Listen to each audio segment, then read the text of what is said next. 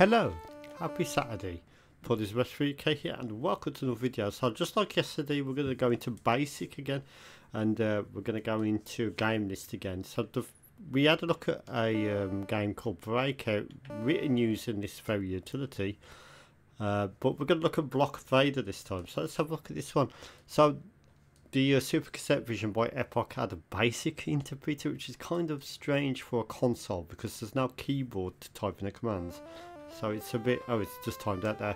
So it's a bit rudimentary how you actually type the commands in, but we'll get into that in a minute. So let's go for game list, and let's go for Block Vader. We did have a look at Breakout, so check out yesterday's video if you want to see that one. This is Block Vader. Right, okay, so just like Breakout, it's going to list the entire listing first. It's kind of cool the way it does that. And you'll see at the bottom loads of colours and loads of numbers. Basically what you have to do on the Epoch gamepad is hold down one of the buttons and then use the up and down to scroll through all the commands. This is how you actually type in a basic program as well. It's, as I said, very rudimentary. It's a bit challenging and it's a bit slow process as well. There's no keyboard. You thought the Spectrum 48K with its one press print or P for print was bad. This is even slower, but yes, let's try that. So we're onto this screen. You see how I'm scrolling the ones here. So if I press the button and if I go down on the joystick, we got that, then we got that, then we got that, then we got that. So we need to go back to this one where we've got 5 run in the center. Can you see that 5 run?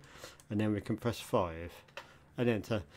Okay, so this is the game here. This is quite a powerful basic interpreter, it would seem, in compared to like something that was on the Spectrum, for example, because we've got sprites. It looks like it's got hardware sprites or something.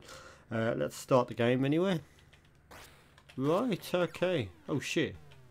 Okay, so this seems to be like a Space Invaders clone, but we're shooting fruit for some reason. But yeah, this is a sort of example as you can make in this basic interpreter on the Epoch game system.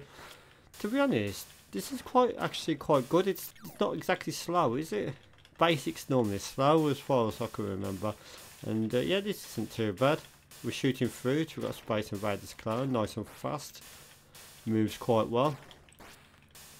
This could be a nice target for homebrew actually, to try and get some homebrew on the system. I'm surprised many more people haven't done it. But yeah, I'm really impressed with this actually. It's very fast. There's loads of sprites on screen at the same time. All written in basic, and yeah, I think it looks the part and it plays quite well.